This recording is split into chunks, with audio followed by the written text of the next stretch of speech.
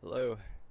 Today we're discussing the spiritual warfare that is going on at this very moment and how to best equip yourself with the skills and the ability to survive and thrive in this time.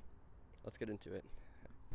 We, as human beings, have a spirit that unites us all through conscious awareness. And with this comes information that is unique to all of us and yet shared in experience. Think of the news. Think of content creation on social media. Think of thoughts that you project onto others.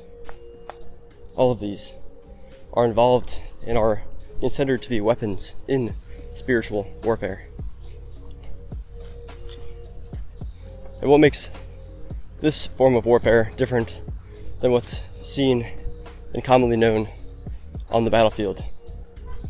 Well, spiritual warfare involves an attack on the human spirit, and more specifically, the attack on humans' ability to favor the human spirit over material goods.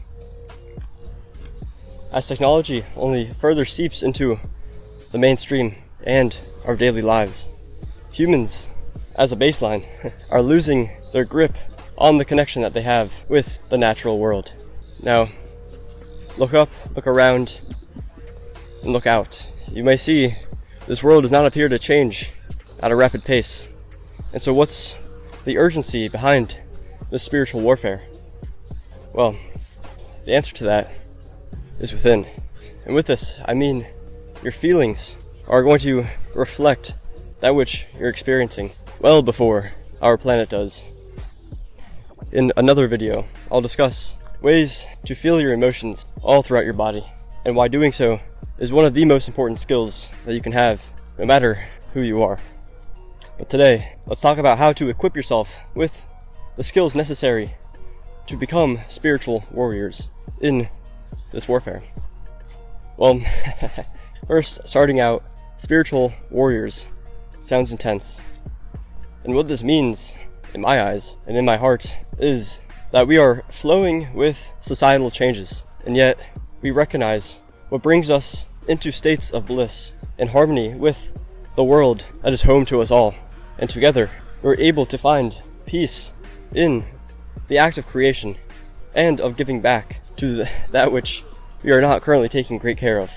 Each of us have a unique role to play in this time of change, and the only way to find your calling is to go within and bring your deepest feelings to the surface.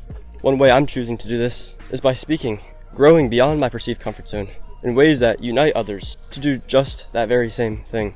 So my challenge to you in this challenging time is to remain true to yourself and what feels right in your mind, in your body, and in your spirit. Do not neglect future generations and those around you. Connect within, find what truly brings you into an elevated state of mind, body, and spirit alignment, and take action.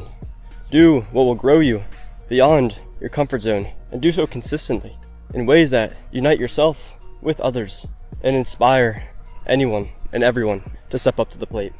Thank you. Thank you. Thank you.